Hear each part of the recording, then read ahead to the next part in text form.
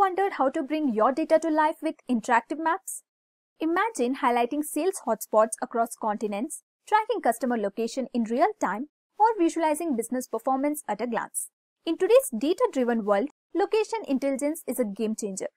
And Power BI makes it easier than ever to turn raw geographical data into compelling visual insights. So stay with us until the end of this video to learn how to create impressive maps like this. And in this video, we will dive into the art of creating dynamic maps in Power BI, from plotting basic locations to unlocking advanced geospatial insights. But before we begin, like, share and subscribe. Do not forget to hit the bell icon to stay updated on the latest tech content from Edureka's YouTube channel. Also, check out Edureka's Power BI certification training course in collaboration with PwC Academy. This course equips you with the business analytics skills covering Power BI desktop, DAX, services, data modeling, reports and more with real-world use cases. This live instructor-led training offers hands-on experience and prepares you for the PL 300 exam with guidance from 10+ years of industry experts. So first, let us understand what are maps in Power BI. Well, maps in Power BI are interactive visualizations that help display geographical data, making it easier to analyze location-based trends and patterns.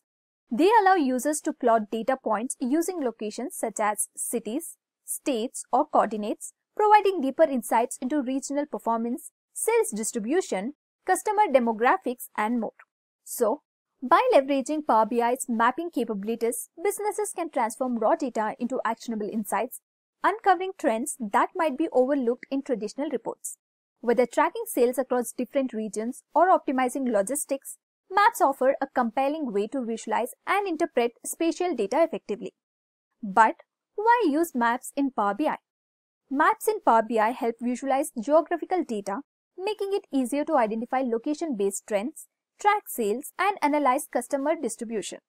They enhance data storytelling, improve decision-making, and provide deeper insights into regional performance. But how to use maps in Power BI? Now, let us see how the maps will visualize the data in Power BI. Now, let's get started. But before we begin creating a map in Power BI, we need to ensure that the map settings are enabled. So for that, let us go to File. From here, select Options and Settings. Then click on Options. And in the Security section, scroll down to find Map and Filled Map Visual. So here, ensure the setting is turned on. And if it's not enabled, the map option won't work. So once enabled, click OK and close the window. Next, we need to import our dataset into Power BI. So for that, go to Get Dataset and from here select Text or CSV file as our dataset is in this format. Now select the dataset and then click on Open. Now let us click on Load to add the dataset into Power BI.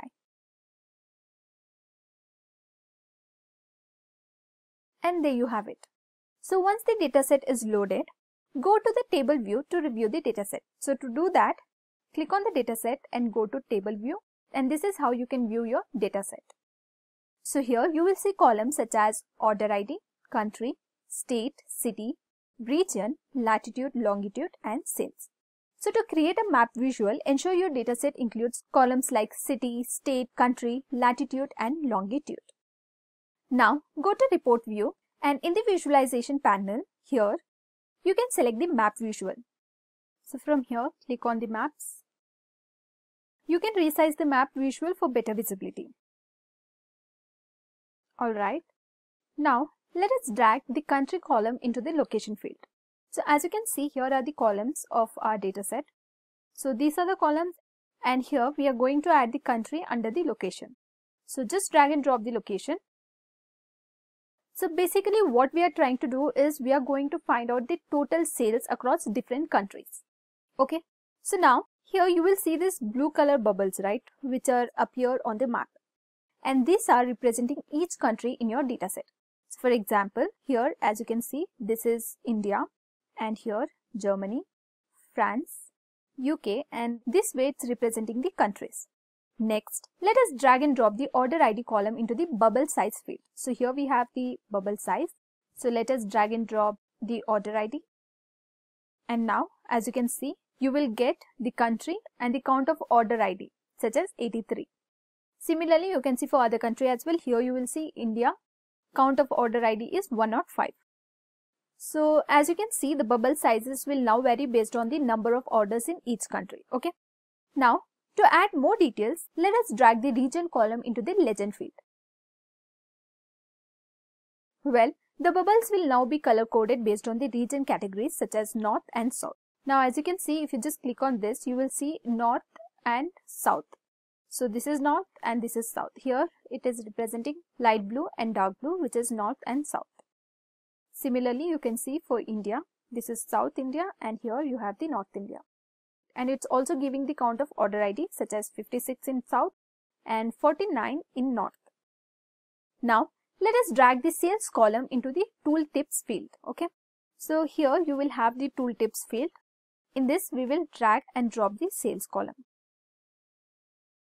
So now it should show the sum of the sales, right?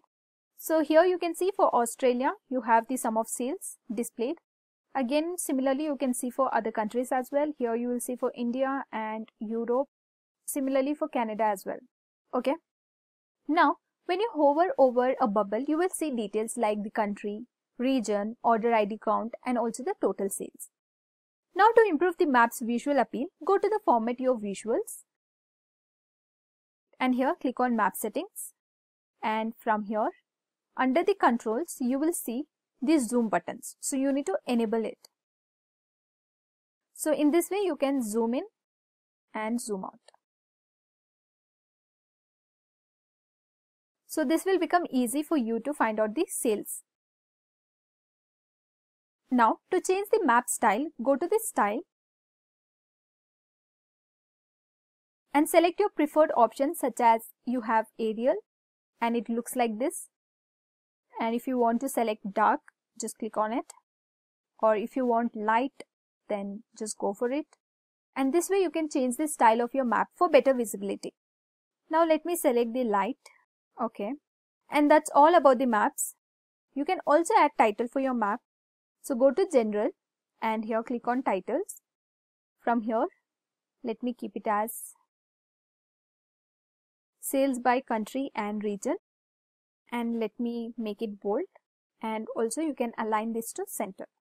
You can also increase the font size of your title. Okay. For a professional look, you can also add borders. So for that, let us go to Effects. Now, you can also go to Visual Border and you can enable it. And you can also set the border width to be 2. And that's how it looks. And you can also enable the shadow effect to enhance the map's appearance. So this is how it looks. And that's it. Now you have a well-structured map visual displaying total sales across different countries and regions. If you would like the dataset used in this demo, let me know in the comments and I'll be happy to share it with you.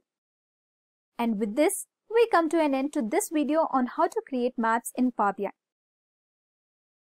If you enjoyed listening to it, please be kind enough to like it and you can comment on any of your doubts and queries. We will reply to them at the earliest. And do look up for more videos and playlists and subscribe to the Edureka's YouTube channel to learn more. Thank you for watching and happy learning.